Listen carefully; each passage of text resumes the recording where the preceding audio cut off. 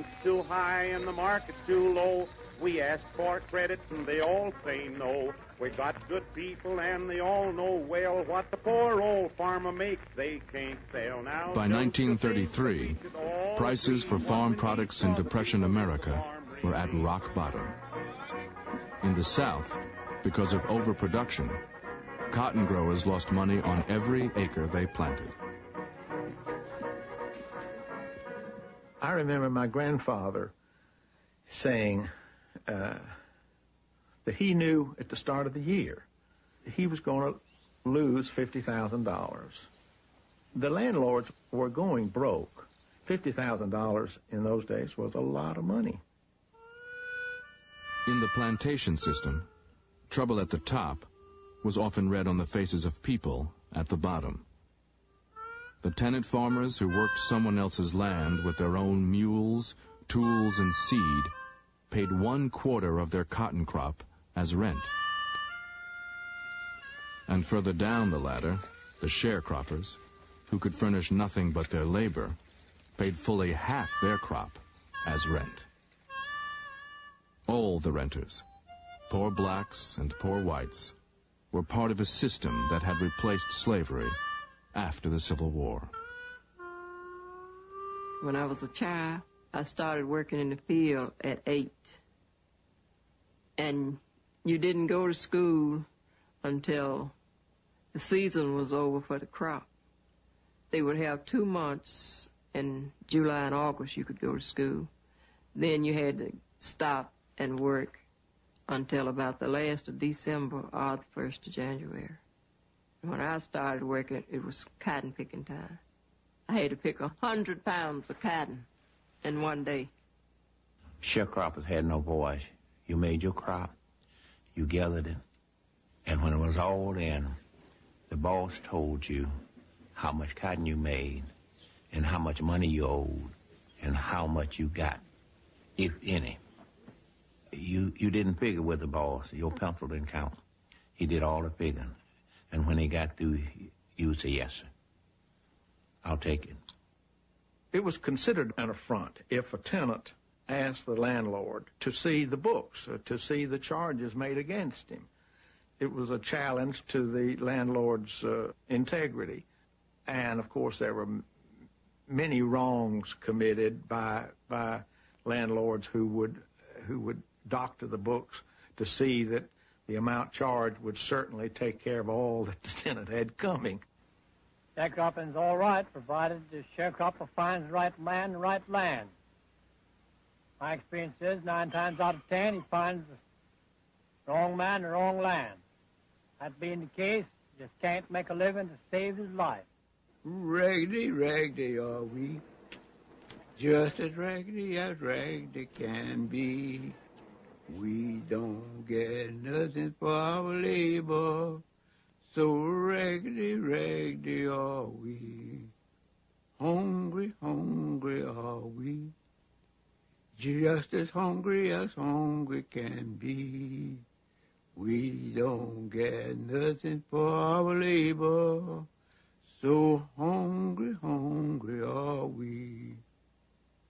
The myth is that the landlords, if they hadn't been so stingy, so cruel, so mean, the sharecroppers would have had a very happy, idyllic life. They could have lived well.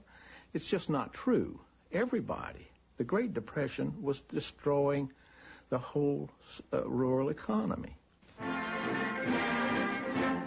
The Agricultural Adjustment Act, or AAA, was President Roosevelt's program to save America's farms. They're plowing up cotton instead of picking it down Dixie way as a part of President Roosevelt's stupendous program to stop excessive production and boost prices. These mules, long trained to walk between the plants, are now driven right over them. 700,000 farms in 16 states are destroying 9 million acres of the fluffy stuff. In return, the government is distributing $120 million to the cotton planters to compensate them for waste land. Happy days. In the first year of Roosevelt's crop reduction program, the AAA signed over 1 million contracts with cotton farmers. In the South, the government issued checks directly to the planters and landlords, who were then supposed to share their payments with their tenants and sharecroppers. The landowners were pleased. They thought it was, well, without it, they'd gone broke. So they were very pleased with it, and it worked fine with them.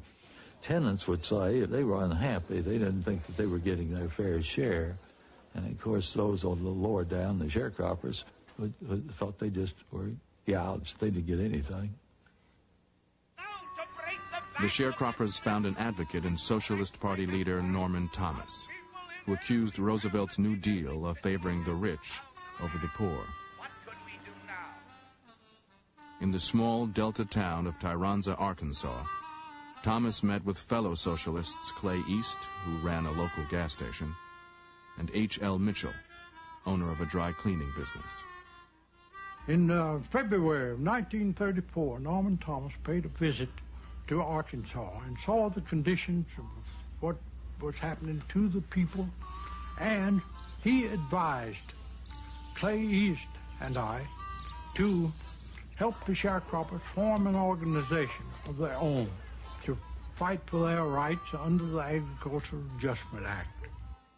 In July 1934, East and Mitchell called a secret meeting at the Sunnyside Schoolhouse, 3 miles outside of Tyronza. 18 men attended, 11 white, 7 black. One man, Mitch told me, got up, a white man, who said that he had belonged to the Ku Klux Klan in the past, and that, however, he felt that this was a situation where they were all in this together, and there wasn't any way to get out except together, and he was all for having a union of black and white sharecroppers. The men knew they were risking their lives. 15 years earlier in Elaine, Arkansas, at least 25 black sharecroppers had been killed by planters for union organizing. And the idea of blacks and whites in the same union was an affront to Southern tradition, breaking all the rules of racial segregation.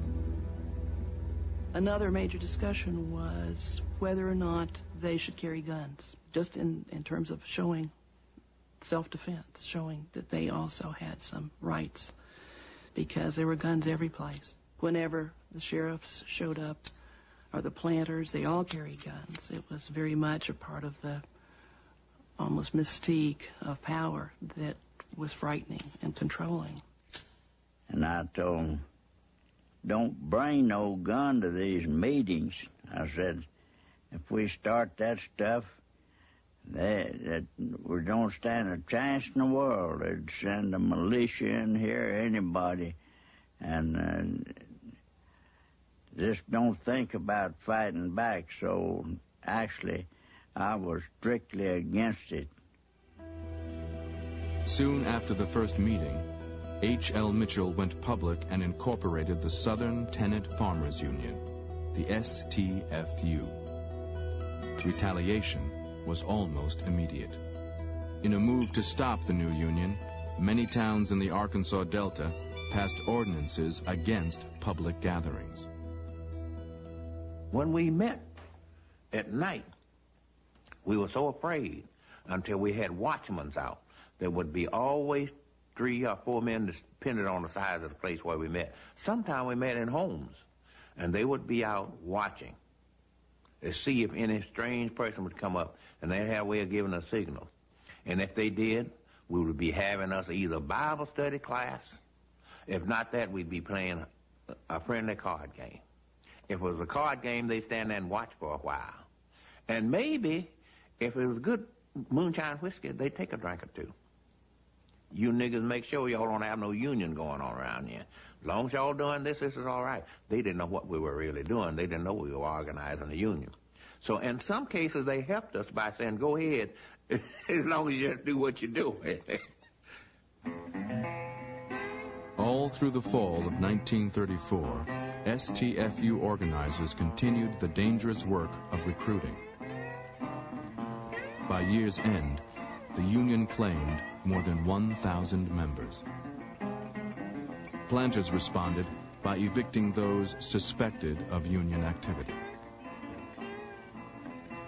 In early 1935, H.L. Mitchell and 4 other union members met with Secretary of Agriculture Henry Wallace to ask him to stop the evictions and to see to it that the tenants and sharecroppers received their share of the government payments.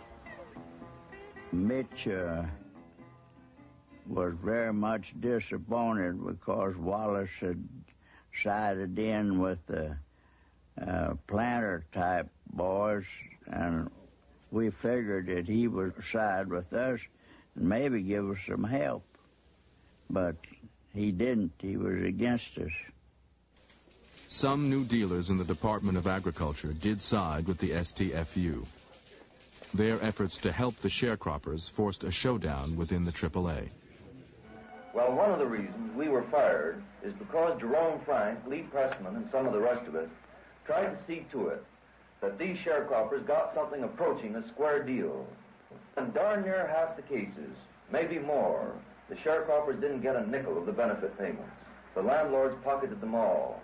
But actually, back of it is politics. It would be political suicide to go against the planters. They're the Democrats who have the real power in the Cotton South. One of the most powerful Democrats was Arkansas Senator Joseph Robinson, who had helped pass much of Roosevelt's New Deal legislation. He was really the representative of the vested interests, the utility group, the large landowners, the banks. Now, if you were a person that didn't have any money, like a sharecropper, what the heck, he didn't care about him. That sharecropper didn't vote. You have to remember that in those days, we voted by registration, and you had to buy a poll tax, and you had to pay $1 for it. Sharecropper didn't have $1 to spend on it. In June 1935, the New Deal Congress passed the Wagner Act. Hailed as a milestone for labor, it offered federal protection for the right to organize unions. But planters convinced Congress to exclude agricultural workers. With STFU members denied federal protection, the landlords continued their campaign of terror. Intimidation took many forms. If it happened after dark, the perpetrators were always called night riders. My mother and father were made to lie down on their front porch by a man with a shotgun and held there almost until dawn as punishment and intimidation. Families of the organizers were very precariously situated. Many times their homes were shot up. Bullets would fly through, people would crash to the floor. The threat of violence was always present. They came in with shotguns and strops and pistols, and they did what they figured it would take to do to break up the Union.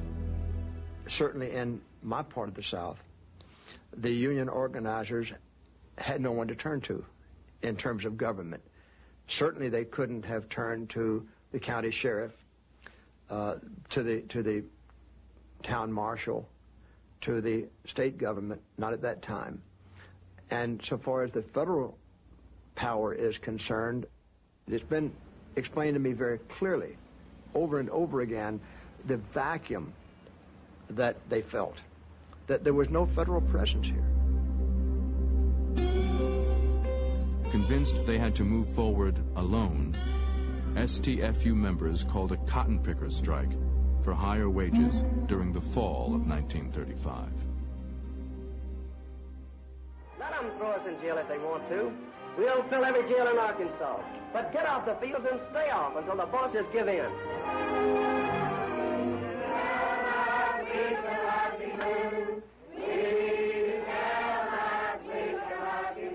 The March of Time decided to make a film and reenact scenes from the strike and other aspects of the union organization. There were some actors, some people who were actually hired to do a few of the scenes. However, there were scenes with real staff members. And let's build the Southern Tenant Farmers Union and make our country worthwhile to live in. To keep workers out of the fields, the STFU started rumors that the Union was shooting anyone caught picking cotton during the strike. After 10 days, the landlords gave in and were forced to raise wages. As the news of the STFU victory spread, new Union locals opened in Missouri, Mississippi, Texas, and Tennessee. Membership grew to 25,000. If the planter's in the way, we're gonna roll it over him, gonna roll it over him, gonna roll it over him. If the planter's in the way, we're gonna roll it over him, gonna roll the Union on. The STFU victory was short-lived. In December 1935, plantation owner C.H. Dibble ordered 100 Union members off his land. They start at one house and they keep going from house to house until they get a wagon load. Then they'd carry it, and dump it out on the road, and come back and get another load. We got finished about first dark. Everybody's furniture was together, and you had to ramble through everything to try to find yours. And one day, a car came by, man got out and put a package in a paper bag on a table and got back in the car and sped away.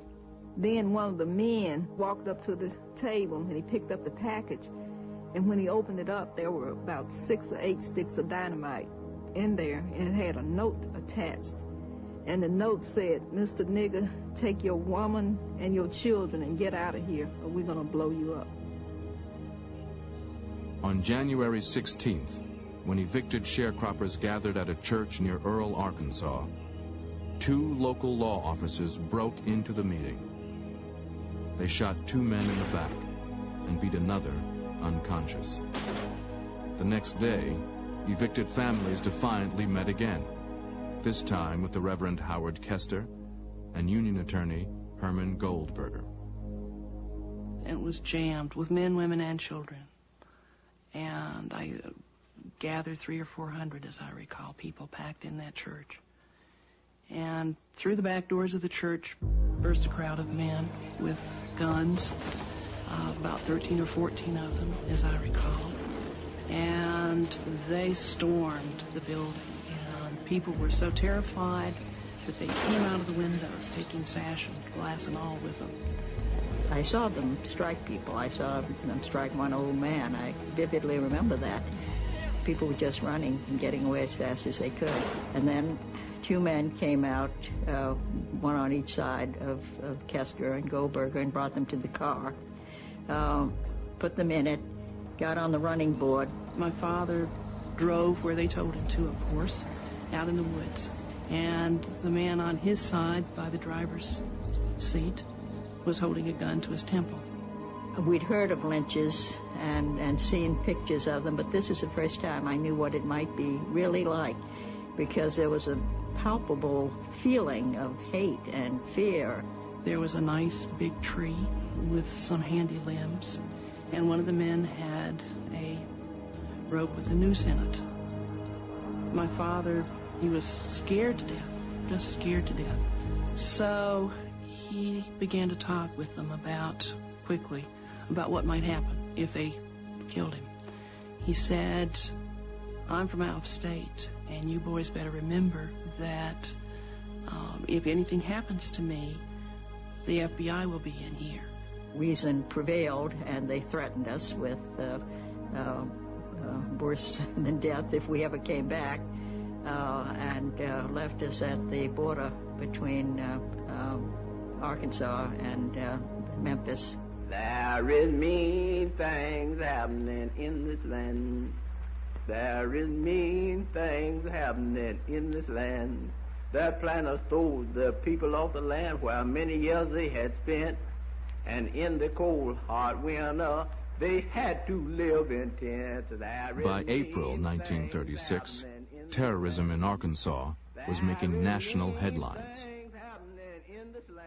The STFU and its supporters thought at last the federal government might intervene. The Union had several hopes from the federal government. On a major level, they wanted the government to stand for and act out justice and to see to it that people got their rights and got the kind of protection from the law regardless of economic circumstances. So on the larger level, it was important that the government, federal government, take a stance that would say to everybody else, including the planter system, there is law and order in this country, and it will be on the side of people who do what is legal and proper.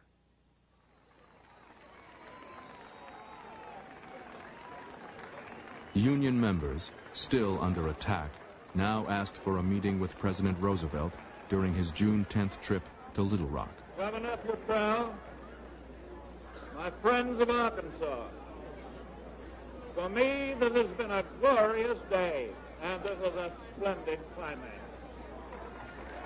In the past, Roosevelt had privately urged Arkansas leaders to end the violence against the croppers. But on this day, he chose to publicly honor a friend of the planters, the man who was the New Deal's strongest ally in the Senate. No man deserves greater credit for loyal devotion to the great cause of humanity than my old friend and associate, Senator Joseph E. Robinson. The STFU request for a meeting with the president was denied. He came down here and made that speech at Little Rock. Norman Thomas had tried his best to persuade him to espouse the cause of the sharecropper and tenant union outfit. He ignored that altogether.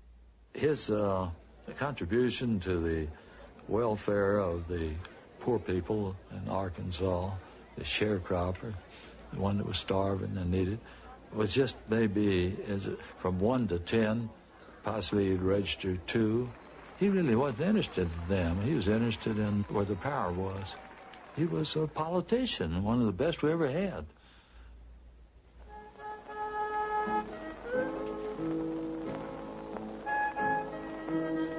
The Union would wait 2 more years for a meaningful victory. It came in 1938 when the government at last agreed to send payments directly to tenants and croppers. But the new policy helped very few. Cotton planters in Missouri, just north of the Arkansas Delta, evicted their remaining tenants, so the planters could continue to keep all the government money for themselves. No more mourning, no more mourning, no more mourning after a while.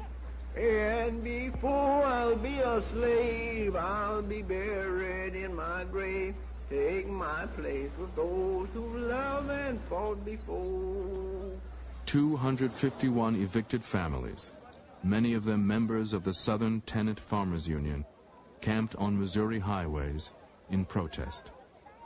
The STFU's days as an active union were nearly over.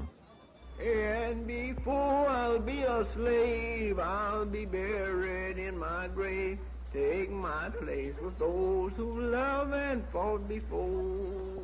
My father was aware of the fact that as an instrument to change the lives of the sharecroppers in any substantive and permanent way, the Southern Tenant Farmers Union was a dismal failure. But he believed that it taught all those people who were involved in it 2 very important lessons. 1, that they could fight, and with dignity. And 2, that blacks and whites could fight together.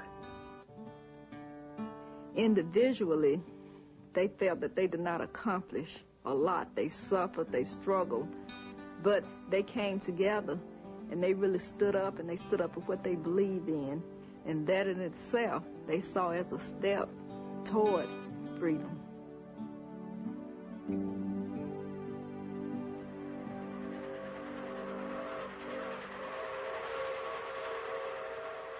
New Deal democracy faced a different kind of test in the steel towns of the North.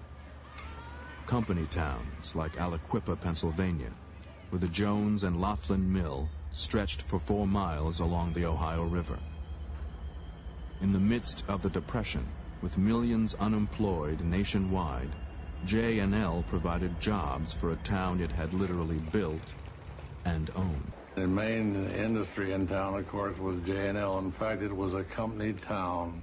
J&L built the town, laid the town out, and were responsible to see that everything in Aliquippa was conducted in a good, solid fashion for the benefit of the citizens of the town.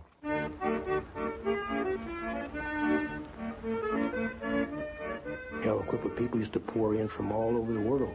Immigrants from Italy, Serbians, Yugoslavians, Irish people, blacks from down south would come up, work in the steel mills. And the town was one of the busiest towns in western Pennsylvania. The town itself was broken up, and you had a segregated place for blacks, a segregated place for Englishmen, for Italians. In other words, the whites were not all together. They were segregated among themselves because there were divisions there. Those areas, no black person ever walked after dark. In fact, you had a hell of a time getting around there during the day. They arrested you, take you down to the police station, and if you didn't answer the right question, they might hit you a few times on the head. If you worked in J&L, they arrest you for loitering, and they take $10 out of your pay.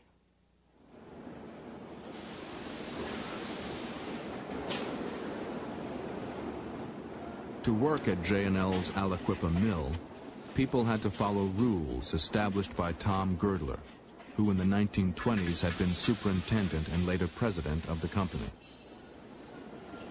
During Girdler's time, Aliquippa earned a reputation as a tough, anti-union town.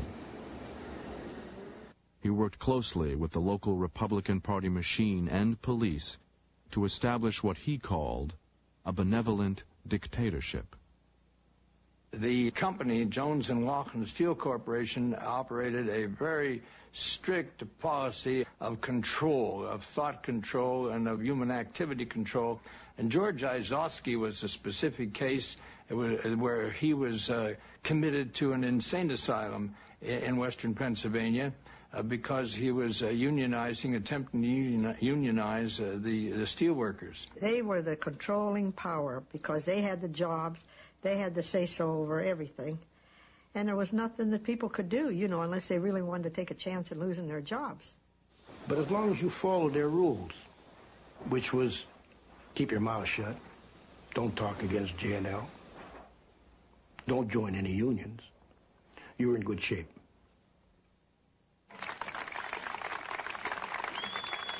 In 1933, Roosevelt's National Recovery Act recognized the right of industrial workers to form unions. Union leaders began a campaign for higher wages, an 8-hour workday, and job security. But when organizers arrived in Aliquippa, J&L drove them out of town. In nearby Ambridge, 50 J&L guards joined a sheriff's posse financed by local steel companies. On October 5th, 1933, they confronted strikers at the Spang Shalfat Steelworks.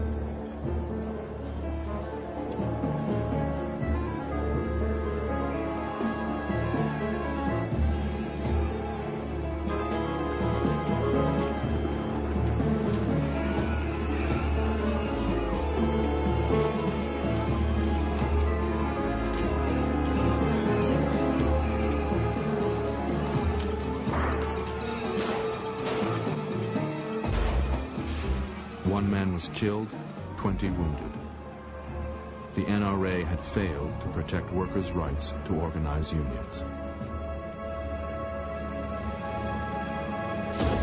More than a year later, in an effort to limit strike violence and protect labor, Congress passed the Wagner Act. Although it did not cover farm workers, it promoted collective bargaining in the industrial workplace and gave the National Labor Relations Board the power to stop unfair labor practices by employers. When the Wagner Act was passed, this was a kind of renaissance for those of us who had undergone all of this medieval treatment in our workplaces. And we idolized President Franklin Delano Roosevelt. We thought he was one of the greatest men ever born.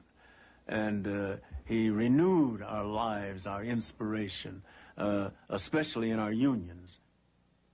Many corporate leaders were outraged by the Wagner Act and President Roosevelt. In Aliquippa, J&L defied the new law. The legal struggle would go all the way to the Supreme Court. Tom Girdler, now head of Republic Steel, saw the Wagner Act as a threat to his relationship with his employees. Girdler had built Republic Steel into a profitable powerhouse. He wanted no government interference. Father thought Franklin Roosevelt was a disaster. It was during the Roosevelt years that the adversarial relationship between the unions and the companies was promoted to the greatest extent by the unions and backed by the government. You may say that John L. Lewis, president of the United Mine Workers, saw the Wagner Act as an opportunity to organize all industrial workers, including the millions of factory workers and blacks and immigrants excluded by the American Federation of Labor. Lewis broke with the AFL and formed the Congress of Industrial Organizations, the CIO.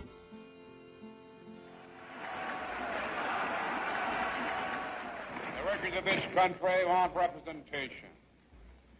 They want organization. They want participation. They want protection. They want employment. And they're going to have those things through the leadership and the instrumentality of this new labor movement that you're forming. There is power in the hand of working folks when they stand hand in hand. That's the power that was doing everything. One industrial union brand. John L. Lewis's main target was the steel industry, the citadel of anti-unionism. Steel underlay the whole industrial American operation. At the time when we were a country of smokestack industry, we needed steel to make the automobiles. We needed steel for all the purposes of industry. If there was no steel, there was no industry. This was the heart of the matter. In June 1936, Lewis formed the Steel Workers Organizing Committee, SWOC. The CIO pledged $500,000 to begin the battle with the steel companies. Lewis chose Phil Murray, vice president of the mine workers, to head SWOC. Murray broke with tradition by including blacks and communists on his organizing team. There was a ferment that's hard to imagine. People ran out of cards. You know, you went out to organize, you didn't have to plead with people and convince them. They grabbed the cards. They were ready. They'd been long ready. This was the Depression. They wanted something done. I never attended a union meeting before, and there was an outside guard. And this guard asked me where I was going. I said, "Is this a meeting of 1014? He said, "Yeah." I said, "Well, I'm a member. I'd like to go." He said, "You know the password?" I said, "What password? Never heard of a password." So he looked at me, and I guess he recognized I was sincere. He said, "Well, look, I'm going to give you the password. You're not to repeat it to anybody, whether they're members of the union or not. And you're not to write it on anything. You have to memorize it." I said, "Okay." And he whispered to me, "Expansion."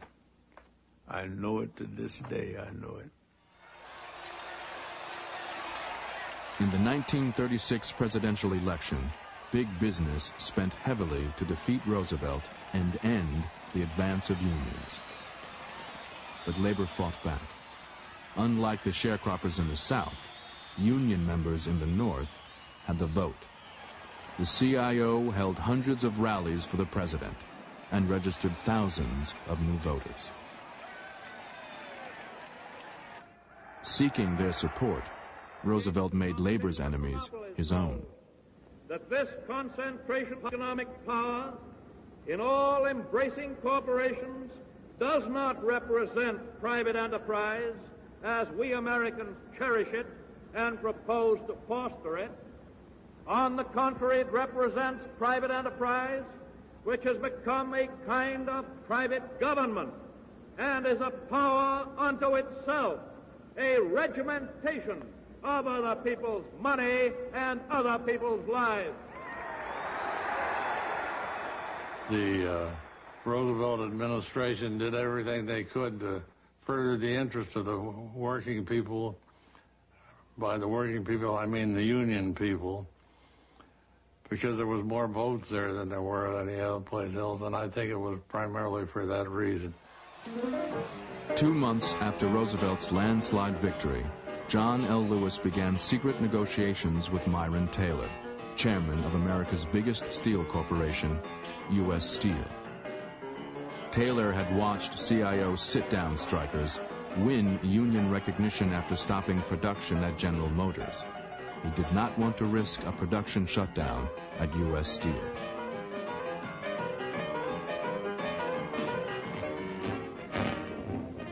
The $5 billion steel industry booms. Another business follows as labor leaders sign an agreement with a great steel corporation. This is the first time in the history of the industry that a subsidiary of the United States Steel Corporation effected a bargaining agreement with an independent trade union. Well, my father and all the heads of the small steel companies, Little Steel, Bethlehem Steel, Weirton, were all utterly disgusted and dismayed that Myron Taylor would sign a contract with the CIO. The smaller steel companies, known as Little Steel, vowed to stop the CIO. But in April 1937, Little Steel executives were stunned when the Supreme Court ruled against J&L and upheld the Wagner Act. Workers in Little Steel now demanded union contracts. Throughout Little Steel, what they wanted simply was what Big Steel already had. The people who were making steel for U.S. Steel were getting certain kinds, shorter hours, higher wages, certain kinds of protections. I don't know what all was in their contract, but it was a contract that for the first time gave the workers there some kind of recognition and had a mechanism to discuss grievances, a mechanism to try to raise wages. None of that existed in Little Steel. Encouraged by the victory in the Supreme Court, Aliquippa steel workers exercised their rights by striking at J&L, where Tom Gerder's old anti-union system still prevailed. The company had been stockpiling munitions in anticipation of a violent strike. The 37 strike came about only because we asked the company to recognize the CIO as the only representative of the workers, and the company turned us down. And we were well prepared. We had the truck on the side with weapons because the other side was all armed. They were legal, we weren't. We were really fighting for this union, and we were down at the J&L tunnel, and here comes this little old mail car. Of course, we stopped, and we weren't letting anybody in there. So this guy insisted on going in there, and these people just grabbed that mail truck and upset it right down. And there was no mail in there. There was sandwiches in there. There was pop. There was stuff for them to eat and keep staying. Them little stoolies that was working for J&L got to stay in the mill as long as they wanted, as long as they could feed them. They didn't care. They were paying them to stay in there. If you were in a house and somebody came along and stood at the front door with a gun and said, "You can't get out," you'd say somebody was invading your privacy, invading your rights. In effect, that's what the unions did. They blockaded the entrance to the plant so that the people who were in there, that stayed in there, couldn't get out, couldn't get food, couldn't get mail, couldn't get to home to see their family. On the second day of the strike, Pennsylvania Governor George Earle asked to inspect the mill accompanied by strike leader Joe Timko. The message was clear.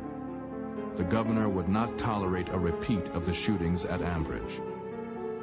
That same day, Timko was called to J&L's Pittsburgh office.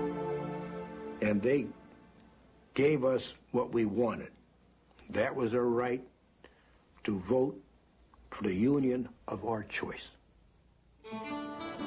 SWAC won the election supervised by the National Labor Relations Board and negotiated an agreement stronger than the one at U.S. Steel. Oh, boy, tell me about it. We were really, really happy. We had a parade. I'll tell you, that street was loaded with people going up the street, celebrating, hollering, and screaming. That was the best day of our life, I'll tell you.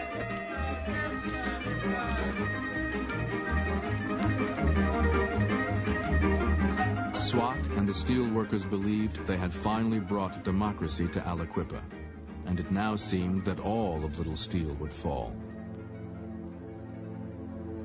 Tom Girdler saw events in Aliquippa as a direct threat to the rights of management. In May, he spent $50,000 on arms and ammunition for Republic Steel.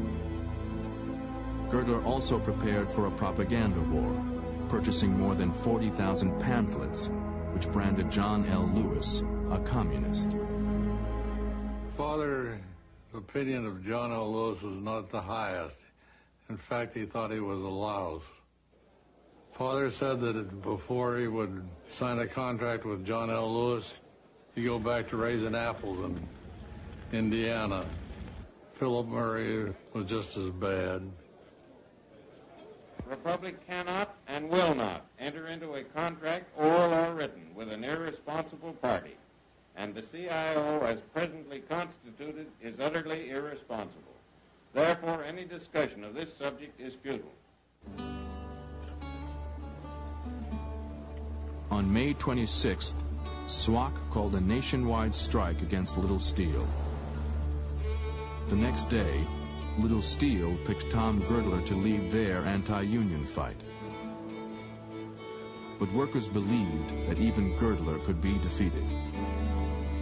In a show of confidence, SWAC called a Memorial Day rally in a field near Girdler's Republic Mill in South Chicago. We came out there and it was a gorgeous day, absolutely a beautiful day.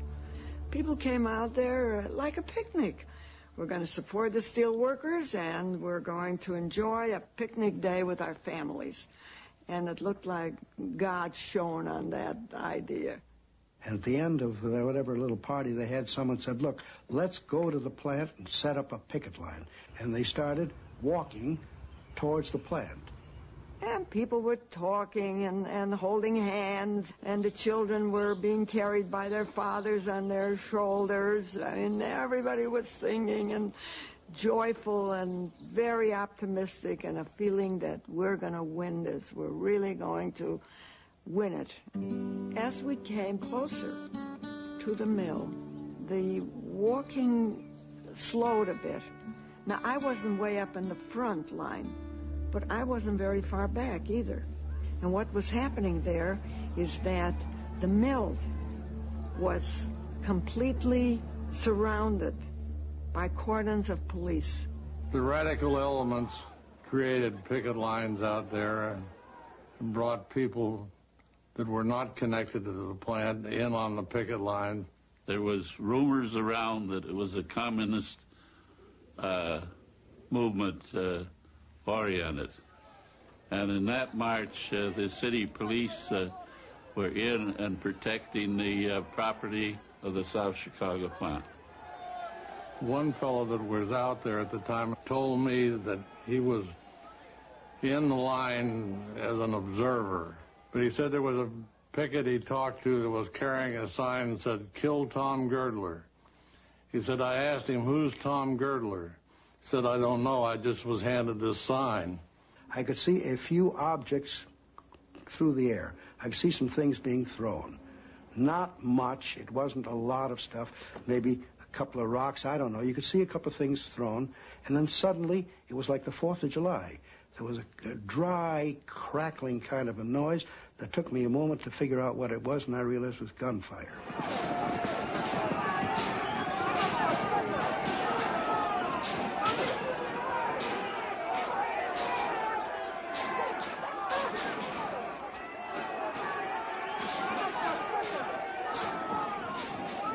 as the line was pushing back, I was knocked down. And then a whole number of people were piled up on top of me. And I could barely breathe.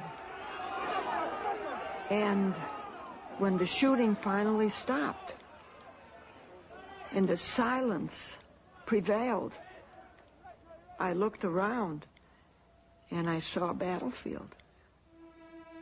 I see myself walking around there with a gray felt hat and a press card in it, and with my characteristic jerky kind of motion. And I'm walking around and I'm seeing these people lying on the ground. I'm seeing people handling them like sacks of potatoes. There was some small effort by the strikers to try to do some first aid stuff. There were no ambulances that I remember initially. They were taking them into paddy wagons. It was clear that a whole number of these people had been shot in the back. They were trying to flee, and they were still being fired at. It was unfortunate, unnecessary, and got completely out of hand. But to say that the company caused it is an entire fabrication, and I don't know who should shoulder the blame. 10 marchers were killed and 30 wounded. News film of the incident was suppressed and not shown in movie theaters.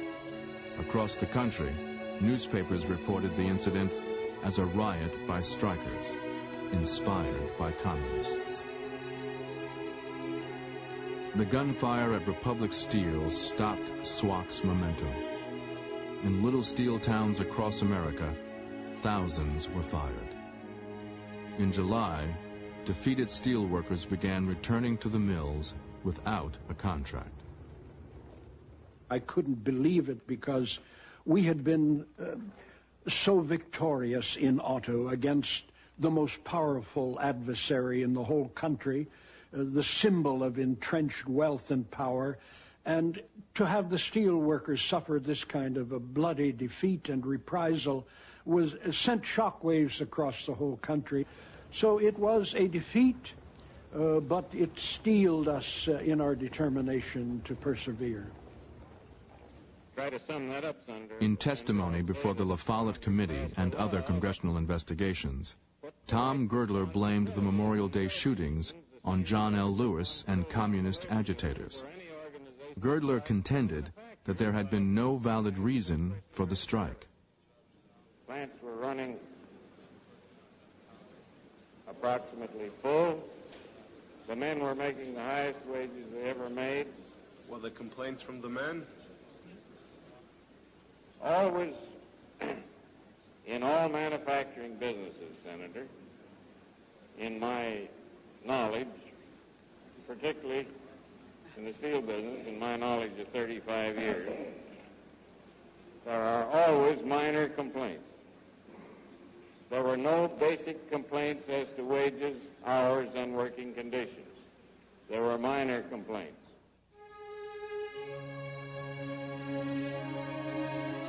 When the suppressed news film was finally shown to the La Follette Committee, it offered proof that the Memorial Day incident was not a riot by strikers.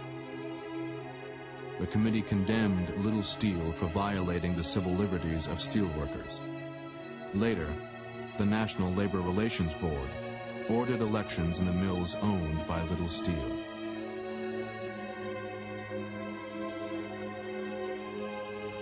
SWAC won every election, including the one at Girdler's South Chicago mill. The Steelworkers Organizing Committee, after the good old steel strike, enlarged its perspective to go into the political activity so that the sheriffs and the judges would be on our side. We got our heads together and elected our friends into public office, you see. As a matter of fact, we would insist that every member of the union vote.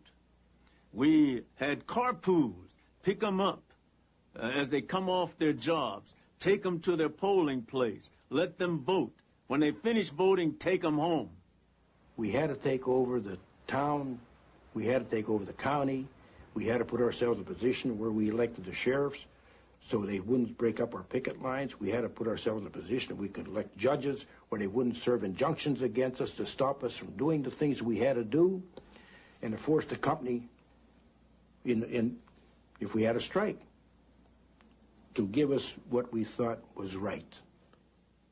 For democracy to be understood and meaningful, it has to be a participatory democracy. You have to have a role in it yourself. Now, voting once every 4 years for a president in Washington or every 2 years for a congressman is very important.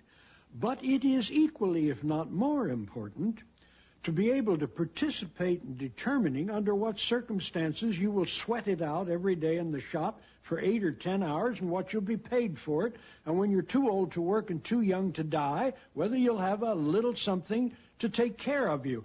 That kind of participatory democracy is equally important, because democracy has to stand on 2 feet. One is political, the other is economic. In the years of the Great Depression, the federal government moved to guarantee freedom of speech, of assembly, of association for workers in the industrial North. For disenfranchised Americans in the South, it would be 2 decades before a new movement for civil rights would incorporate the spirit of the Southern Tenant Farmers Union, renewing the fight for full citizenship for all Americans.